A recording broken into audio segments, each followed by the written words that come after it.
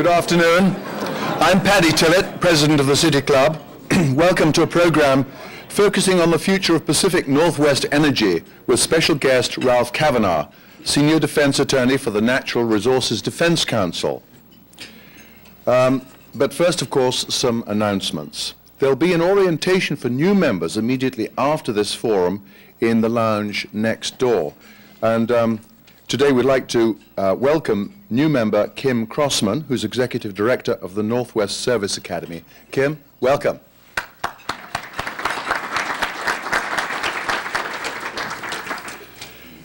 Once again, we're delighted to welcome members of the Lincoln High School Constitution team who are in a table down here, and we shall advance the privilege of asking questions to you when it comes to question time, because you're usually rather good at it. Join us on Friday the 1st of February for the State of the State message from the Governor of Oregon, John Kitzhaber, and that'll be here at the MAC. If you haven't looked at our website recently, there are treats in store for you. Check out www.pdxcityclub.org to access research reports, past club program presentations, upcoming events, and membership information. Next week, we'll kick off our annual membership drive. All of you who are members are challenged to bring at least one new member between February the 1st and the end of March. This is a way to help both the club and the community without spending a dime, so it's a good thing to do. Please use the form in this week's bulletin to make your pledge of assistance in that. Our board host today is Ginny Cooper, member of the Board of Governors and Director of Multnomah County Libraries. She will ask the first question of our speaker. Following Ginny's question, we'll open the program to questions from City Club members and members of Lincoln High School.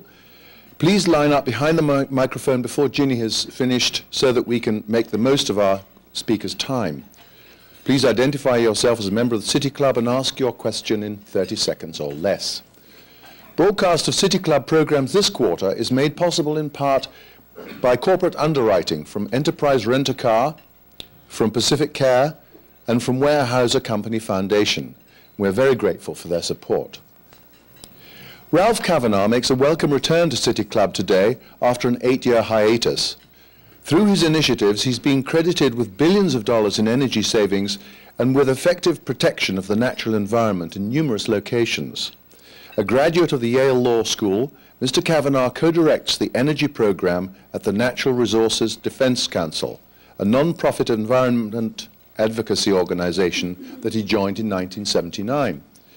He also serves the U.S. Secretary of Energy's Advisory Board and on the board of eSource, a Colorado-based energy services company.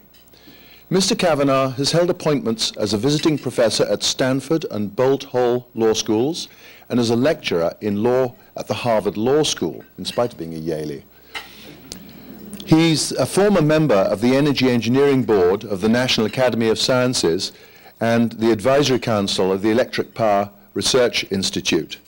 Besides these prestigious positions, Mr. Cavanagh has maintained a long-standing commitment to energy efficiency and renewable energy. He's Vice Chair of CERT, the Center for Energy Efficiency and Renewable Energy Technologies. He's also a founding board member of the Northwest Energy Coalition. In 1996, he received the Heinz Award for Public Policy and the Bonneville Power Administration's Award for Exceptional Public Service. From what little I've read of your work, most of us have been blaming the wrong people for last year's energy crisis. To set the record straight and to broaden our understanding of the future of energy in the Pacific Northwest, ladies and gentlemen, please welcome back Ralph Cavanagh.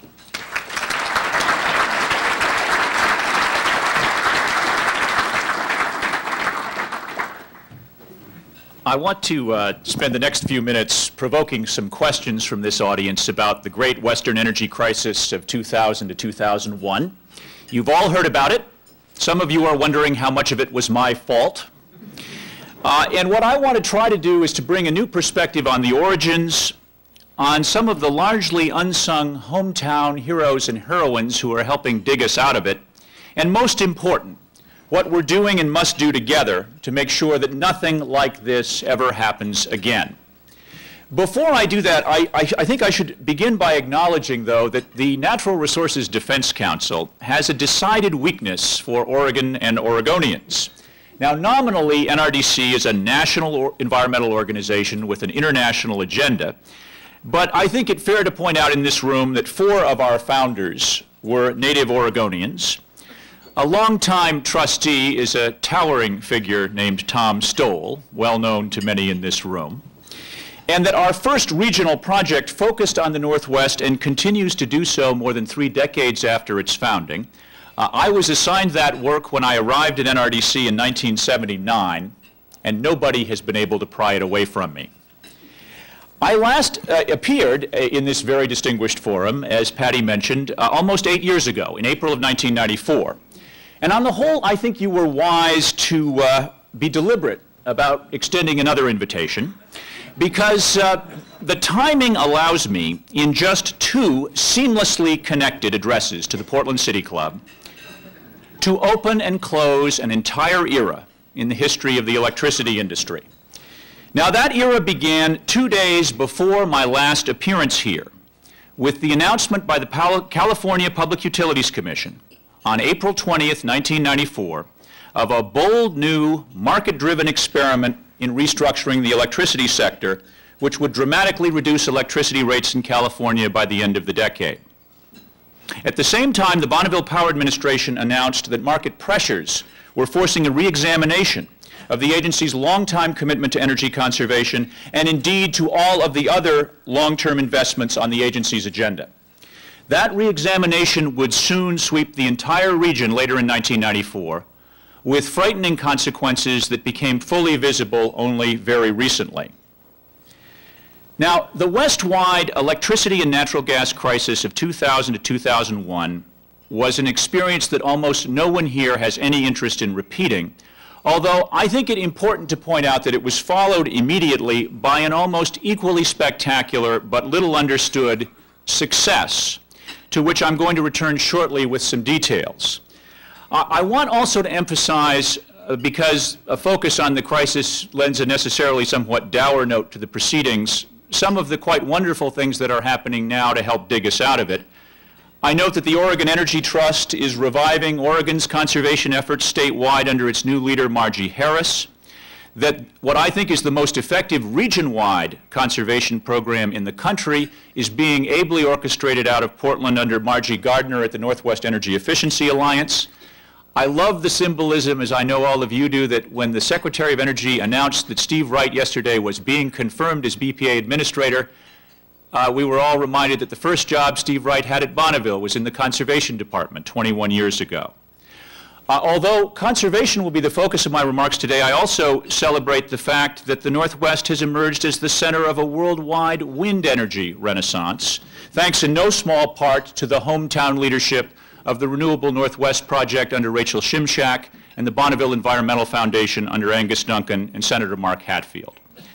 In short, thanks in no small part to all that hometown leadership and all those hometown institutions, and there is no city other than Portland that has a roster anything like that in the world, we dug ourselves a very deep hole. And if things are looking up, it's still important now to understand exactly where we started to go wrong back in 1994 and what we must do now to stay on course. And so let me go immediately to what went wrong, or what I think was the most important thing that went wrong back when the California PUC issued that decision just before my City Club remarks in April of 1994. And the most important part of the California PUC decision was a redefinition of what had, since Edison's time, been one of the most important functions of our electric utilities. And I would analogize that function to the job of a portfolio manager. That is, one of the most important things that electric utilities did at that time, and for decades before that time, was to select the mix of investments in electricity generation that collectively would ensure an affordable and reliable electric supply. And electric utilities had to make many difficult and sometimes risky decisions about what resources to invest in, how much to spend, how to stagger the portfolio, how to diversify it. Different kinds of power plants, different kinds of fuels. For most of the decades after Edison's time, this was viewed as pretty much just a problem of what kind of power plant to build and buy. And it was here in the Northwest, starting in the late 70s, that a different vision of portfolio management began to emerge, and one that put a lot of emphasis on a new kind of electricity resource, which we called, quite simply, electricity conservation. And the fundamental notion there, and it was a simple one and rather appealing, was that if a utility could save energy more cheaply than it could be produced at a power plant, that was a pretty good investment for customers and stockholders alike. History will record that the first utility finance investments in energy conservation anywhere on Earth occurred, of course, out of a Portland-based utility, then being run by a gentleman with some vague recognition in this room named Don Frisbee, who just happens to be sitting in front of me. And so if I get this wrong, he'll be quick to jump up and correct me. But I think Don was the first person to take that insight about the availability of conservation opportunities at lower cost than generation and put it to work on a grand scale, which he and his friend Tom Stoll brought forward in Hood River, Oregon in the early 80s, where the first really large-scale conservation investments to back off power plants were successfully made, and where we learned that entire communities could be galvanized into action at a scale no one had thought possible if given the right incentives and the right education. And the emergence of conservation as a resource for utility portfolio managers was invented here, brought forward and nurtured by the Northwest Power Planning Council under the leadership of its inaugural executive director, Ed Sheets. And it became, by the mid-1990s, a cornerstone of successful electric resource portfolio management throughout the West and indeed throughout North America. And then we introduced the California Public Utilities Commission. And its insight, unique then and now, was that we didn't really need utilities to be portfolio managers at all. That in fact, this was a function better left to, and here I quote exactly the phrase of the California PUC, in that order 2 days before my last City Club address, we should rely instead on the genius of the marketplace. And by that, the California PUC meant that entrepreneurs would come forward and offer their own portfolios and sign up their own customers if only the utilities were removed from this job and if only competition was allowed to flourish. Around the time of my City Club address, I was debating this new concept with some of its proponents who were aggressive entrepreneurial types who loved to talk about the virtues of competition in portfolio management. And I asked what I hoped would be the killer rhetorical question to one of the enthusiasts who was telling everyone that we didn't need utilities to do this, that the market would do it. And I basically said, as he spun the tale of all of the exciting new services, all of the exciting new portfolio managers, all of the exciting new choices that would emerge under the California PUC's vision, I said, what's in this for my mother? And he had anticipated this question. And he instantly fired back, well prepared as he was. For the first time, she's going to be able to hedge her fuel price risks. My mother then and now has a full life.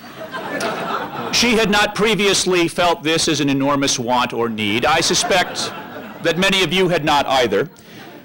And the plain fact of the matter was that in the years following the California PUC's decision, the competitive portfolio managers somehow never got any traction in California or anywhere else. The exciting new market choices never really emerged. And by May of the year 2000, essentially everyone in California, having failed to take advantage of any of the exciting portfolio choices that may or may not have been available, essentially everyone in California was riding the spot market. We didn't know we were riding the spot market. Most of us had no clue that any of this was going on at all, but that's what was happening. There was no portfolio manager. There was no one investing on our collective behalf to ensure an affordable and reliable supply of electricity. We were in the spot market. And the spot market in May of 2001 began to go haywire. At that point, what happened basically was that the Western power grid came under severe pressure. There are many reasons for that. It stopped raining in the Northwest and hydropower reserves went down sharply. There was rapid demand growth, not so much in California, where the crisis was most keenly felt, but in the western states surrounding California. And there were a number of significant retrenchments in conservation throughout the region that I'll come back to in a moment, not just in California. But the fundamental thing that happened was the grid came under severe stress. And as the grid came under severe stress, electricity prices went up by an astonishing 5-fold. And then, in the months following, they went up by 10-fold. And this continued for month after month, from May of 2000 through June of 2001. The Pacific Gas and Electric Company went bankrupt in January of 2001, the largest electric supplier in the West. The Southern California Edison Company was tottering on the verge of bankruptcy, as were the other principal California utilities. The collateral damage in the Northwest and other western states is well known in this room. If the Department of Energy had not literally seized the electric and gas lines in January of 2001 and forced the continued delivery of electricity and natural gas, electric and gas supplies into California would have stopped. The fiscal crisis continued, and by May of 2001, the National Electric Reliability Council, which is the official arbiter of these matters, issued its predictions for what was going to happen in California during the summer of 2001. The minimum estimate, assuming normal weather, was 250 hours of electricity interruptions affecting an average of 2 million people per interruption. And if there were extreme weather conditions, and if any number of very plausible adverse contingencies emerged, electric blackouts would be a daily occasion in California, and they would spread into the adjoining regions. And I think everyone remembers that. Now, in contemplating for just a moment the nature of the challenge that California faced at that point, recognize that from 1970 to 2000, in terms of electricity use in the United States, in this region in California, the record was one of unrelenting and continuing growth in consumption. From 1973 to 2000, electricity consumption in the United States doubled. Even as the use of petroleum only went up by about 10%, natural gas use basically flat, electricity was the huge growth commodity in the energy sector. Electricity was something that the use of which could never go down, and there was no year, except one, in the 28 years between 1973 and 2000 when the United States had ever reduced its electricity use, and that was during a very severe recession from 1981 to 1982. So we're looking at a commodity whose use, at least the conventional wisdom said, could not decline except in conjunction with very severe economic dislocation. And to further accelerate and bring home the challenge, it was widely believed at that time that California also faced an imminent explosion of electricity use in conjunction with its high-tech economy and its increasing reliance on internet-related businesses. And all of you remember, many of these studies were funded, I must point out, by the coal industry, always eager to demonstrate new uses for the product. But the conventional wisdom of the time was that in the emerging internet economy and the high-tech applications that it was spreading throughout the country, there was an incipient surge in electricity use already built into the economy. So that's the challenge that faces California and the West in May of 2001. And what I simply want very briefly to report to you, and I hope in the process to explode a few urban myths, is what happened after May 2001. And I think in California what happened after May 2001 was quite simply the most successful statewide conservation campaign ever conducted. Now, there are a couple of things that are, first of all, how many hours of rolling blackouts were there after May of 2001? As I hope everyone here is aware, the reassuring number is 0. All of you think it's because of the mild weather, because that urban myth started somewhere in the Beltway that I haven't been able to track down. But in fact, for the state of California, the summer of 2001, like the summer of 2000 before it, was a relatively hot summer, about the 25th hottest in the last 110 years of record. In the Southwest, which contributed substantially to the overall needs of the power grid, it was one of the hottest summers on record. And the only place in the western grid where it was relatively mild was a narrow corridor extending roughly from Eugene, Oregon to Seattle. Bravo to all of you, but it wasn't a mild summer.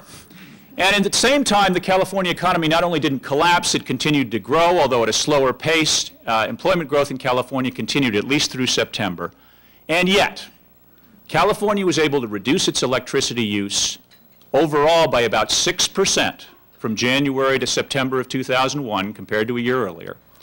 And at the same time, the use at peak periods, during the time when the system was under greatest stress, the reduction was more than 12%. Now, there are a whole host of reasons why this happened, including very effective public education, including a surge of effort by our utility portfolio managers, whose importance was newly appreciated, who got new resources and went out in the field and deployed them very aggressively. Emergency upgrades and efficiency standards governing buildings and equipment, all of the policies that we collectively had developed in the West, many invented in the Northwest, were providentially available and were brought forward and deployed on an unprecedented scale. Now that, in a nutshell, is California, and we can talk about it more in the question and answer period. I want to focus now, and for the remainder of my remarks, on the Northwest. And here in the Northwest, as we moved into May of 2000, first of all, a tragedy to report. And that was, again, since my last appearance in 1994, and since Bonneville's then newly emergent concerns, conservation investment in the Northwest essentially collapsed throughout the utility sector. And the whole harrowing story is clear to see on the website of the Northwest Power Planning Council, which is, of course, nwcouncil.org. And what you can see there in graphic form between 1994 and 2000 is a reduction of about 80% in conservation investment and energy savings for the whole Northwest utility sector, at the worst possible time, clearly contributing to the growth of pressure on the power grid. We were waiting for a bad series of events to set it off, and we got it. Then, because we had damaged and reduced our conservation infrastructure so badly, we had trouble bringing it back up quickly. And so as the Northwest tried to cope with the energy and gas crisis, the electricity and gas crisis of 2000 to 2001, we had to do things like shut down major industry. We had to run diesel generators, some of the dirtiest forms of power supply known to man. And we had to put the endangered fish resources of the region under even more severe pressure.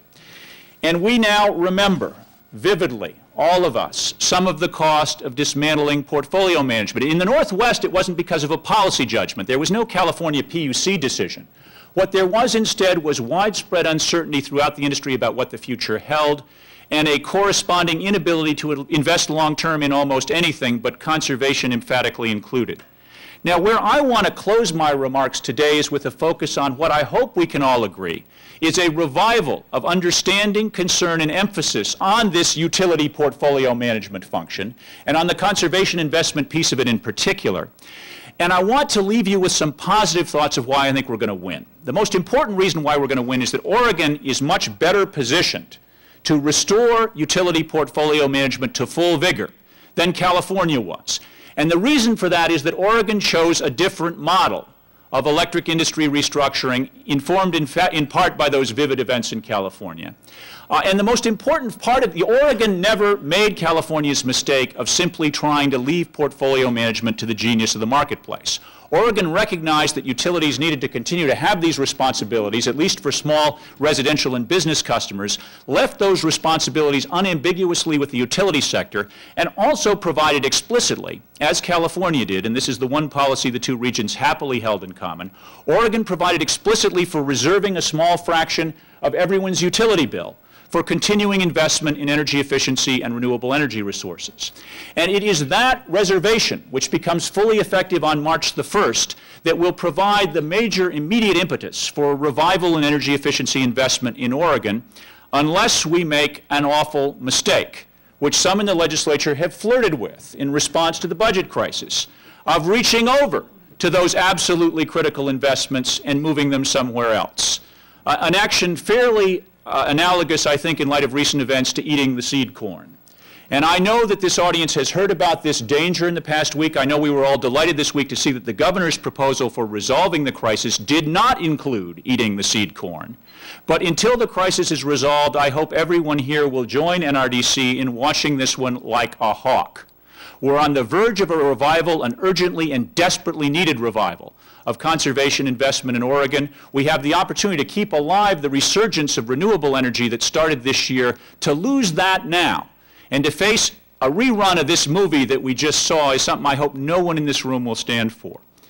But at the same time, while I think Oregon is well positioned for the revival, there is one important element not yet in place, and I want to refer briefly to it because I think it's part of the reason why those of you who followed these events with me over the last 2.5 decades have seen such a cyclical process in the region in terms of periods of enthusiasm for conservation and long-term sustainable energy investment, varying with periods when it seemed like all the hands were off the wheel and all of the investments were collapsing.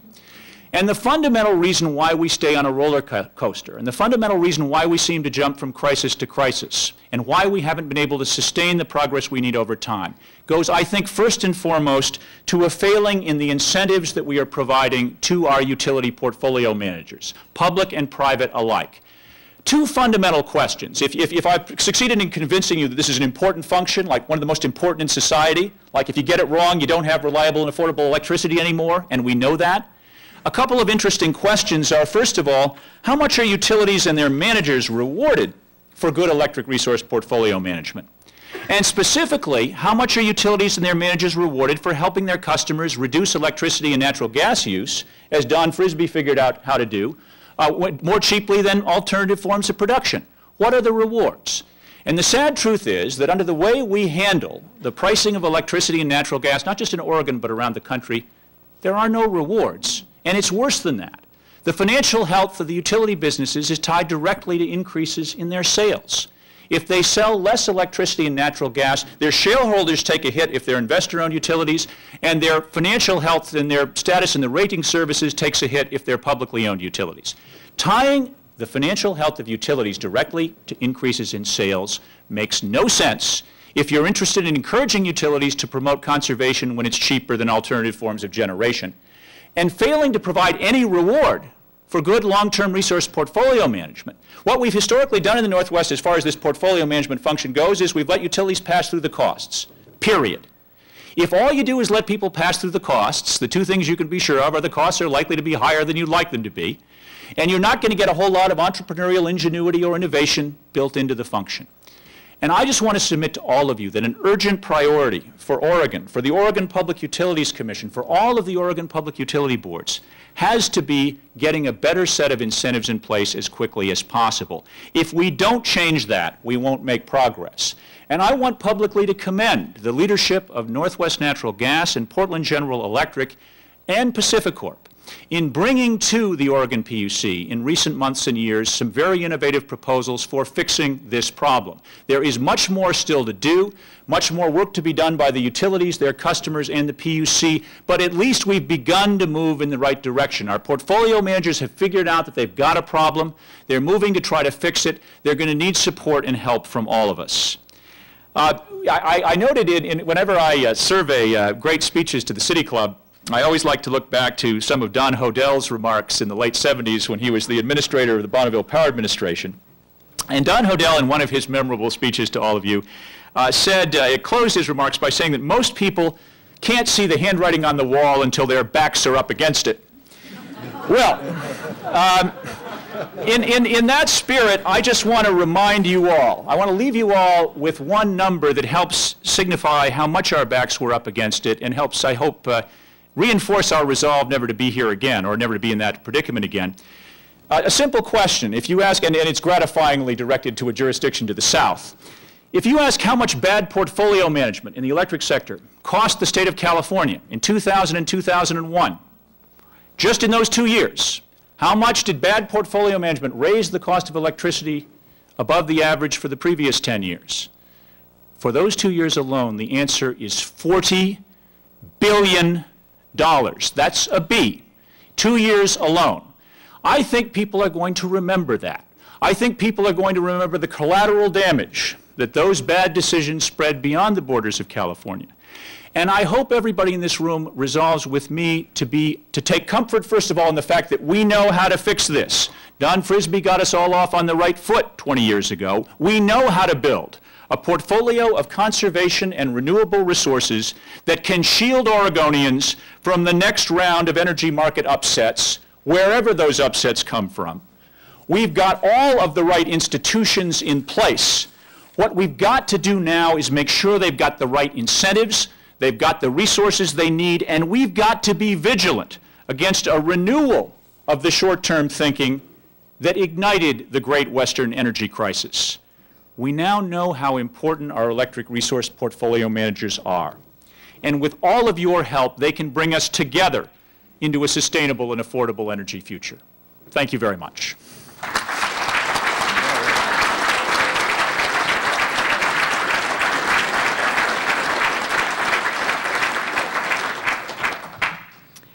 Thank you. I wonder, Mr. Cavanagh, if you might not tell us just a little bit about how you personally were affected by the California energy crisis, and particularly, do we thank you for causing it or for solving the problem? I gather that, and I have not actually read the book yet, that the new Nader book identifies me as the principal architect of the failed California restructuring experiment. Regular attendees at City Club events know that my duties in the Northwest make it impossible for me to be the architect of anything of that scale outside the Pacific Northwest. But what I want to tell you all, actually it is important for you all to know the role of the environmental community in the development of the restructuring process in California, and I also think by important and instructive analogy in Oregon. What the environmental community has tried to do is to insist on a couple of things. The first is the continued importance of this portfolio management function, which really is where the investment comes that builds an energy future. Initially, the efforts to keep that function squarely focused and well-regulated in California failed, and they failed as a result of the PUC orders. And at that point, what environmental groups tried to do successfully was to insist that investment in conservation and renewable energy had to remain alive, and had to remain alive through a dedicated charge on electric bills. We also, by the way, took on the challenge. Our opponents said, make that charge visible, transparent, show the customers the charge. And we said we welcome that, because it's our judgment that Californians and Oregonians and Washingtonians will be delighted to see that 3% of their electric bills being dedicated to efficiency and renewables, and indeed they'll wonder why it isn't more. As a result of that action, which was taken as part of the restructuring and is the one part for which, yes, I will say I had a substantial role, I think it's fair to say that California was in better shape to launch the major statewide conservation effort that was required in 2001 that would otherwise have been the case. The good news for Oregonians is that Oregon groups were more successful on one crucial issue than NRDC was in California. They were able to persuade the legislature, and they got some help from the hometown utilities on this, not to leave portfolio management to the genius of the marketplace.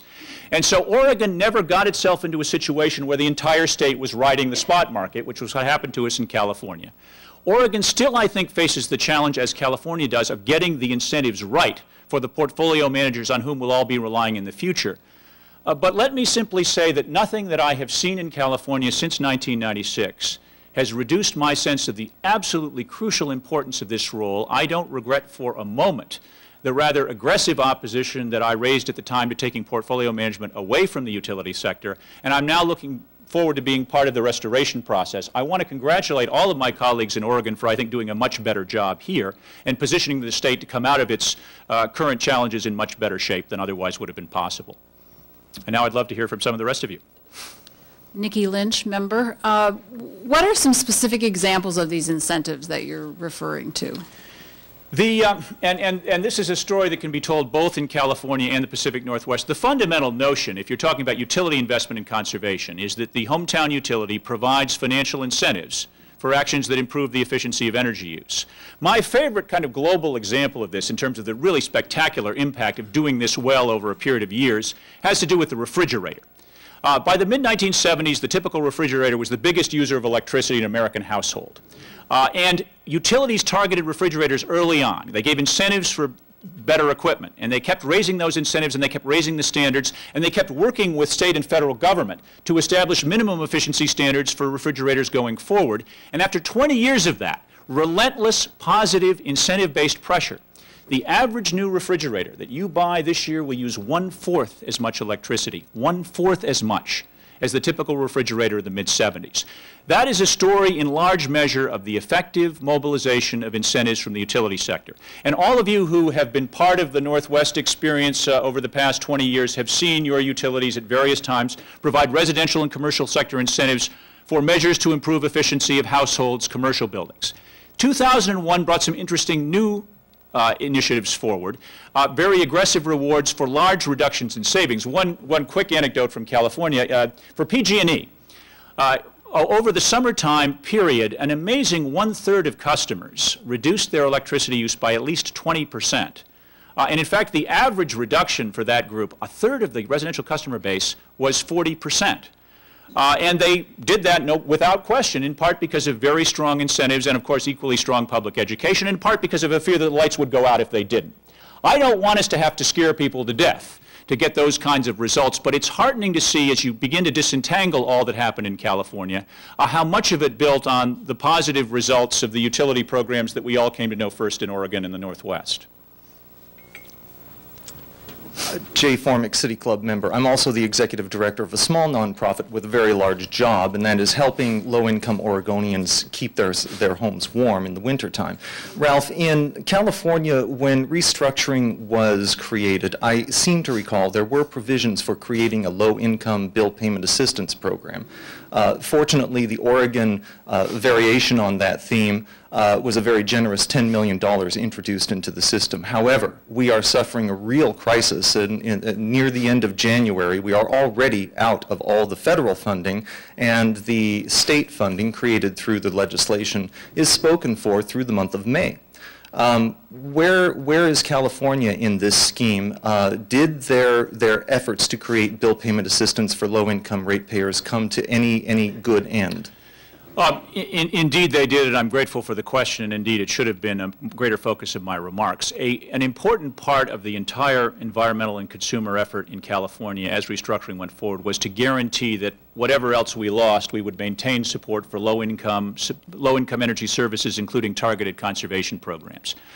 As a result, part of the dedicated 3% charge that I mentioned in California, that was established in 1996, was specifically dedicated to low-income energy services.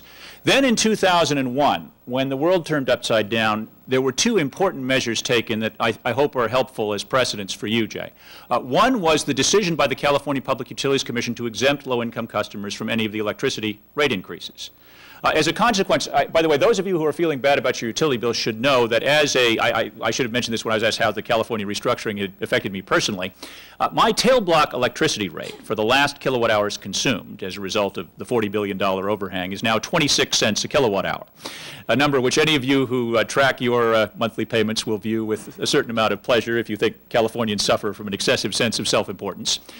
At the same time, though, all of those increases were the low-income customers were spared those increases. Low-income defined as a fraction of federal poverty level. 175% is the number that's used in California.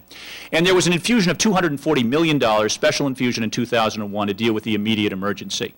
Now, everybody, what I think we all need to do together on this one, in addition to making sure that Oregon continues to make effective provision for low-income services, is get the federal government to increase the low-income services budget. I believe there is broad bipartisan support for that, and it will be one of NRDC's priorities over the next few months. Bill Savage, City Club member.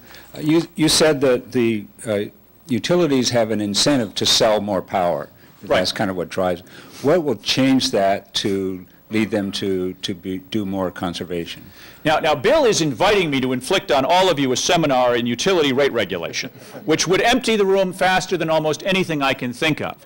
But let me try nonetheless to because this is not rocket science, to explain what needs to be done to break the link between utilities' financial health and the amount of electricity and gas they sell. What needs to be done is to make a small adjustment in rates every year to wash out the effects of unexpected changes in sales.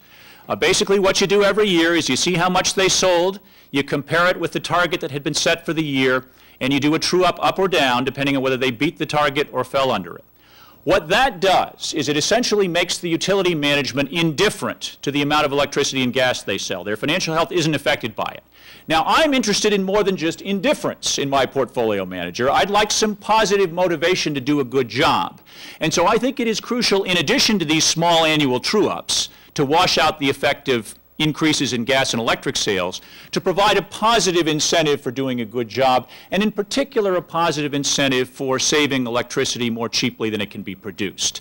And it's this challenge of how to create performance-based rewards for our electric resource portfolio managers is a challenge that everyone in the country and indeed the world is facing today. Nobody's figured out how to do it. For the better part of a century, what we've relied on is simple, stupid, pass-through measures that have had the result of linking financial health to sales. We know how to change it. Some of the critical precedents for beginning the change were actually set by the Oregon PUC back in 1998. Now it's just a matter of getting it done and adding some additional features that will make sure that this performance-based reward is firmly set. But we've got the institutions to do it, both in the Oregon PUC for PacifiCorp and Portland General, and for our major publicly owned utilities. And I hope what they get now from their informed publics, a wholly disproportionate part of which is gathered here today, is a strong urging just to do it right, and make sure that we never again leave this absolutely crucial function essentially to chance. Lucas Marks, Lincoln Constitution member and City Club member. In San Francisco, they recently passed an initiative to authorize $100 million of taxpayer money to establish solar and wind resources. What do you think about the possibility of this kind of initiative passing in the Northwest?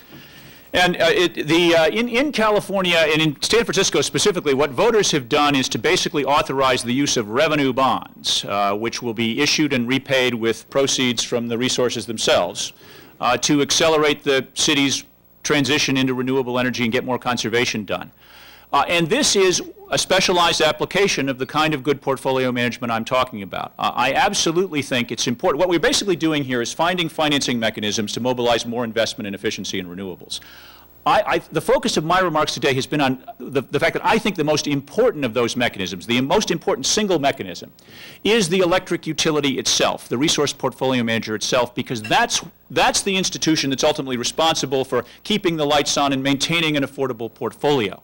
But there are a whole lot of interesting ideas out there right now, of which the San Francisco initiative is one, for supplementing that function and particularly for getting more investment into efficiency and renewables more quickly than the base portfolio manager is doing. In the Northwest, an interesting analogy to that is the opportunity that all of you now have to direct a larger portion of your electric bill, if you want to renewable power supplies. And for those of you interested in seizing that opportunity immediately, I cannot resist making concretely available to you two nice resources. RNP.org has all of Oregon's green choices prominently displayed on it. And my personal favorite, and the one that I use myself, is the opportunity afforded by the Bonneville Environmental Foundation to basically calculate your personal pollution associated with your energy use and offset every pound of it with direct investment in new Northwest energy resources. And so those choices are popping up in the Northwest. I like the fact that there's a lot churning right now on efficiency and renewables. I think the public support is obvious, but I want to keep the focus today at least on the portfolio manager because I think that's the most important single place where this is going to happen. Tom Dunn, I'm a member. I'd like to ask you a big vision question with respect to a certain parameter. What do you see, looking way out into the future, as the ideal electrical system with respect to whether the providers of that power are private or public? Actually, for 23 years, this is, of course, the great test that every Northwesterner faces. What's your preference? And actually, what I like about the Northwest, and the reason I'm going to duck that question just as successfully today as I have for 23 years, is I don't think there's an inherent advantage to either public or private ownership. I like the fact that the Northwest has both. I like the fact that from time to time they compete rather aggressively with each other over who has the best sustainable energy record. I like the fact that, for example, the Eugene Water and Electric Board is my model for how public power should do resource portfolio management with its extraordinary commitment to energy efficiency and renewables. And I like the fact that Don Frisbee was inventing conservation resources from the platform of an investor-owned utility at about the same time EWEB was cranking up. So I love having both. I don't want to do without either, and I resolutely refuse to express a preference one over the other.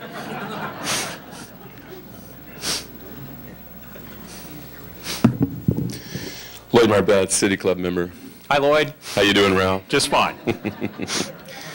I, too, was dismayed after you last spoke to the City Club to watch conservation investment basically be killed by deregulation in the Pacific Northwest. And while we were all waiting for the free market portfolio of resources. In the meantime, we now confront a growing crisis of global warming. The legislature continues to be in the hands of utility lobbyists. We face the collapse of Enron. And instead of relying on a small fraction of utility investment in conservation and renewable energy resources, why not expand the vision? Why not use our state power authority provided for in the Oregon Constitution in 1932 to build a real portfolio of resources for Oregon's future, investing in conservation and renewable energy resources, and at the same time taking over Portland General Electric, preventing a bankruptcy judge from selling off PGE's resources to the highest bidder? First of all, Lloyd has presented in his customary understated way. And Lloyd, stay right there, because Ralph, you bring it out of me. I want you all to know there was a time when I was Lloyd Barbett's attorney, as he recalls, with mutual pleasure. We did some good things together. This one, let me go this far with you. I do not want to be understood to say that the small fraction of the electric bill that Oregon and California devotes to efficiency and renewables should exhaust what we do by any means. The portfolio management function I'm describing is one in which utilities build on that minimum fraction, that's a floor, not a ceiling. And that what they do is go out and invest aggressively beyond the floor. And Lloyd, I think you share my delight in the fact that the revival of wind power in the Northwest is happening in part because Pacific Corp's wholesale marketing subsidiary, in fact, did go beyond the floor and became, at least for the Northwest, the most aggressive single investor in renewables. The reason I don't instantly leap at the vision of a state power authority has something to do with the answer I gave to the last question, that I don't see an inherent advantage in either form of ownership. I think given the right incentives that either form of ownership can deliver. I remind you, Lloyd, that if we look back at the history of the Northwest over the past quarter century, at different times, public and private institutions together have been leaders, and public and private institutions together have fallen behind. There's a 5-letter acronym that I'm not going to utter in this room, that was associated with nuclear energy development in the late 70s that was not the result of Don Frisbee shareholders making dumb decisions. And so I think either kind of ownership can screw up. I think either kind of ownership can do well. What I hope you and I can work on together is improving the incentives that both forms of ownership face, even as I know you will remain true to your vision. You'll keep fighting for a statewide power authority. And if, Lloyd, you could be in charge of it, I'd feel a whole lot better. Ralph, I believe we're in a crisis, and I don't believe you disagree with that. And I think the problem that we really face here is that under the current management of our energy resource system, we're not going far enough. And at the same time, we face losing access to the assets that we have in the Pacific Northwest owned by PGE, and a state power authority provides us salvation in this, far better than we can relying on the existing system as it is.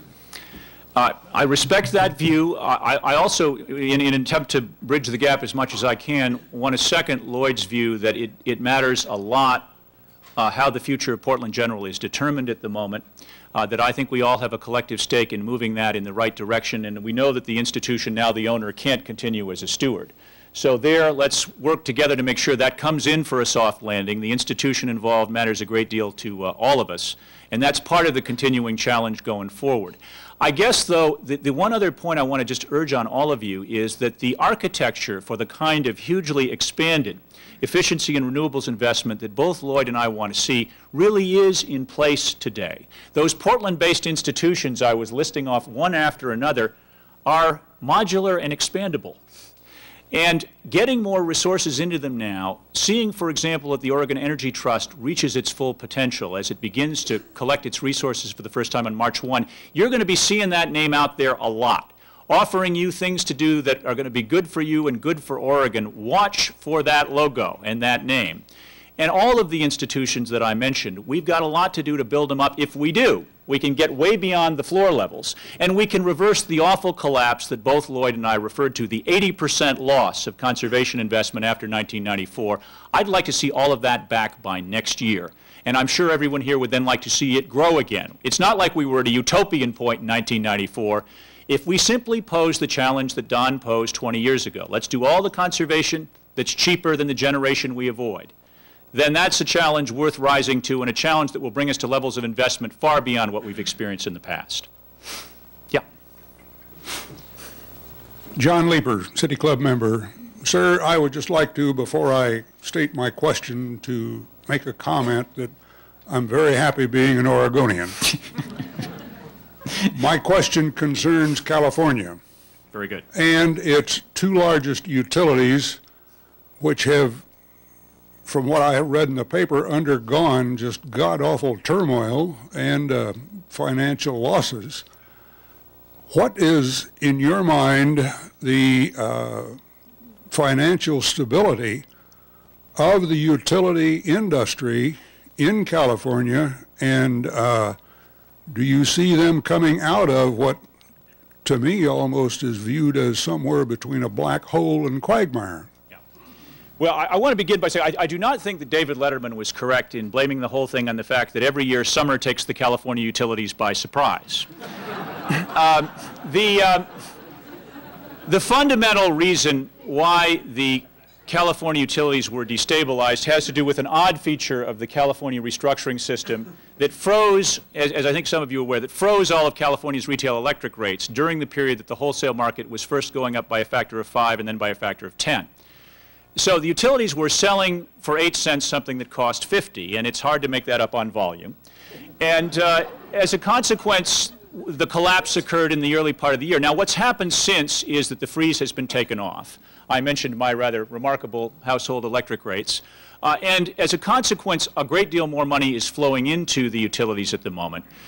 I think the Southern California Edison Company was able to reach an accommodation with the Public Utilities Commission that I believe will keep it out of bankruptcy and after a difficult and rocky period move it back to a more stable platform.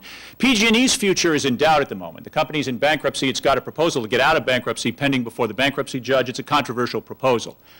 I will say this. I think that the long-term future of the hometown utility, public and private, the hometown distribution company, is actually, as a result of this catastrophe, somewhat brighter for this reason. There was a lot of loose talk and loose thinking in the months leading up to the California restructuring about how these are really relatively unimportant institutions and the genius of the marketplace can replace them and who cares about them. And I think we actually all now are reinforced in our sense that they do matter, that what they do is important, and that we really aren't prepared to throw them over the side for an untested alternative. And that, I think, actually works to their advantage long term. Now, the great challenge for them is, can they develop a record as portfolio managers that responds to the extraordinary environmental commitment and sustainable energy desires of people like Oregonians? Because you are going to put high demands on them. You are not simply going to hand them the keys to the car and open your wallet and walk away. And the test for them, in terms of whether they do prosper going forward, I think, lies very much in what kind of portfolio managers they are. Can they exceed Lloyd Marbett's expectations and preside over the renaissance of efficiency and renewables that I've been talking about, or will they get stuck in their old ways? Will they go back to the short-term thinking that produced the crisis? Because I think if that happens again, a public willingness to dispense with them might very well revive. It's very much up to the utility sector, but there's never been a better time, I think, for them to step up, revive and revitalize these commitments, and establish the kind of environmental as well as economic record of which we can all be proud. Mr. Cavanagh, I'm a little disappointed, I must say. One of the key things that brought about energy efficiency in Oregon was the closure of the Trojan nuclear plant. And you failed to acknowledge those groups, such as Lloyd Marbett, who went to jail to close a plant that was not only dangerous but very expensive.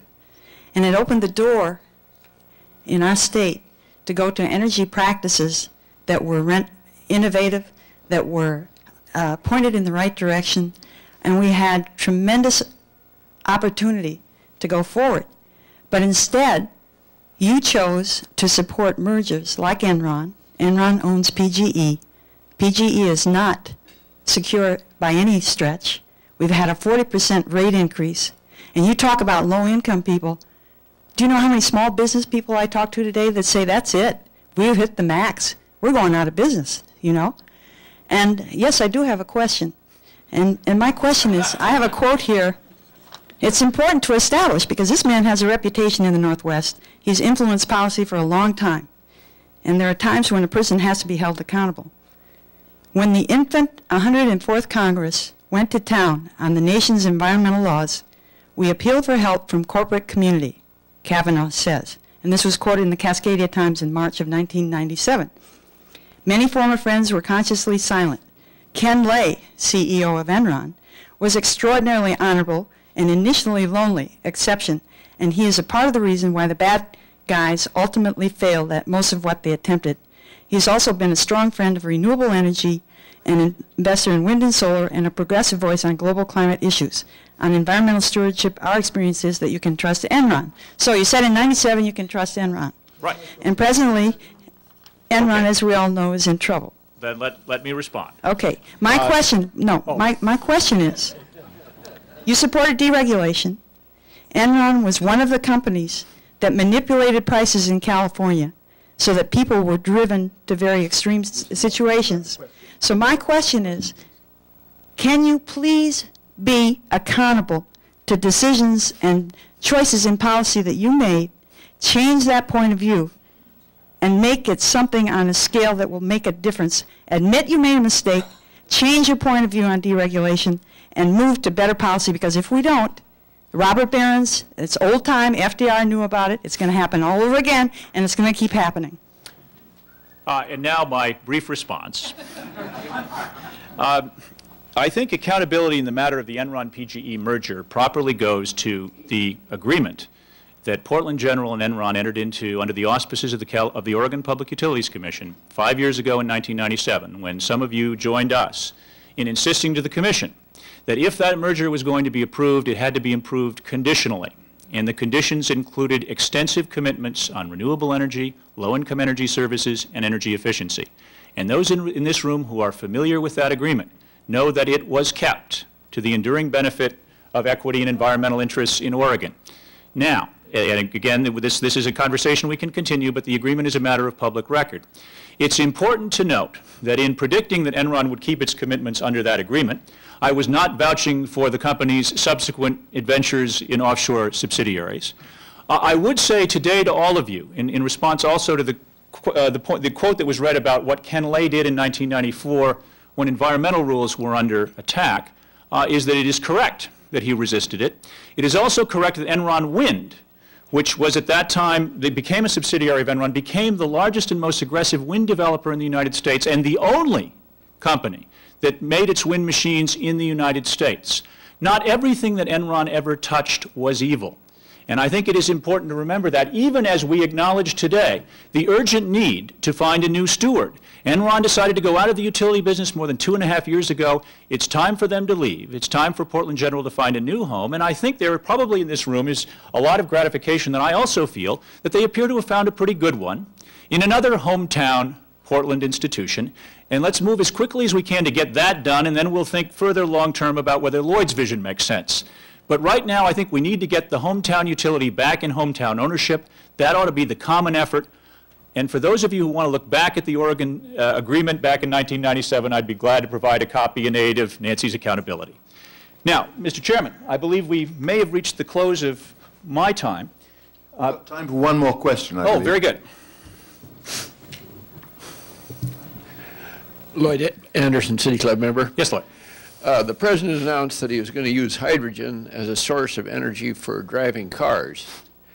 That splitting of oxygen or of H2O into hydrogen is going to take energy. What's the source of that, and what effect will it have on power in the Northwest? Well, that is, of course, the crucial question, and usefully it allows us to end by focusing on the very far forward future. There's enormous appeal in running vehicles off of hydrogen. The waste product is water. The problem is getting the hydrogen, which the hydrogen is not really an energy form, it's a form of energy storage, and you've got to do something. You've got to generate energy to make the hydrogen. The hydrogen enthusiasts hope to do it with renewable energy resources, and so the best hope for a environmentally sound hydrogen-based future is the near-term explosion, for example, of wind power, not just in the United States, but nationally. If we have an environmentally benign source of renewable power available to make hydrogen, then obviously the promise of a hydrogen future is a whole lot brighter and more plausible. But that's the real issue. If we simply rely, for example, on the existing electric generating base, more than half of which is coal-based, and we make hydrogen with that, we will succeed in making worse many of the environmental challenges that I've tried to speak to. And one in particular that I want to leave you with is that in the last decade alone, the electric generation sector across the U.S. increased its carbon emissions by a full 25%. That's more than 3 times the rate of growth for the rest of the economy as a whole. That electric generation sector has to be the focus, for those of you who care about the global climate challenge, of long-term solutions. And that, for me, is one more reason to take this electric resource portfolio management challenge all the more seriously. Thank you, Mr. Chairman. Well, thank you. With that, we are adjourned.